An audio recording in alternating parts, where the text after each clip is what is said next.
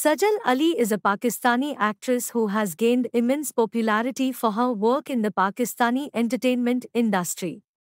She was born on 17th January 1994 in Lahore, Pakistan. Sajal Ali made her acting debut in 2009 with the drama serial Mahmoodabad Ki Malkayan and gained recognition for her performance.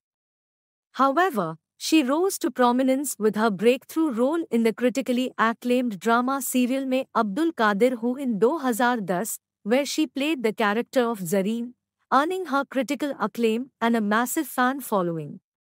Since then, Sajal Ali has appeared in numerous hit drama serials, including Mera Yaar Mila De, Chup Raho, Yakeen Ka Safra, or Rangreja, and Halif.